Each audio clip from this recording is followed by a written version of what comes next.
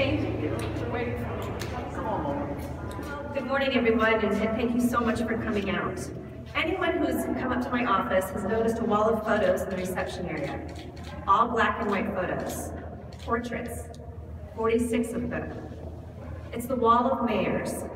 Everyone who has served as mayor of the great city of Cheyenne. It's missing two. George Cassels, who served as mayor from January 1874 to January 1875. But they called the position president back then. Poor guy, we don't appear to have a photo of him. And a photo of me, but that's my fault. I'll put a photo up there eventually, and we'll be honored to join such a distinguished crowd. There are some big names on that wall, names that live on today. Francis E. Bourne, Joseph Carey, Bill Nation. We have a fascinating history and a lot of living history. How blessed are we that we have 6 living former mayors among us, and I've been in touch with everyone before and after the campaign. The one that I just mentioned, Bill Nation, just missed the city's 100th anniversary celebration as he was in office from 1962 to 1966. So I thought it was only appropriate that he be part of our 150th anniversary. Celebrations will begin on July 4th, the day our forefathers stood along the banks of the Crow Creek and gave Cheyenne her name and raised a toast.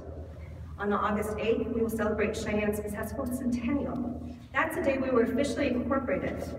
And more celebrations will follow throughout the year, including Fort D.A. Russell's 150th and the day that the UP rail line reached Cheyenne on November 13th, all 150 years ago. It was only a few years later that work would begin on the state capitol building.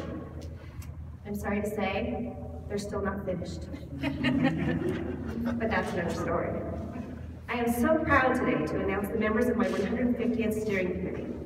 These are people who will be planning our sesquicentennial celebration, and I don't think I could have assembled a better group of people to lead this celebration. May I introduce Mona Pearl, who will be serving as coordinator, and committee members Lisa Murphy and Pete Illaway, Jonah Jackson, and Bill Van Horn. Beth Edwards could not be here today, and neither could Alfreda Gonzalez. They'll be joining the team.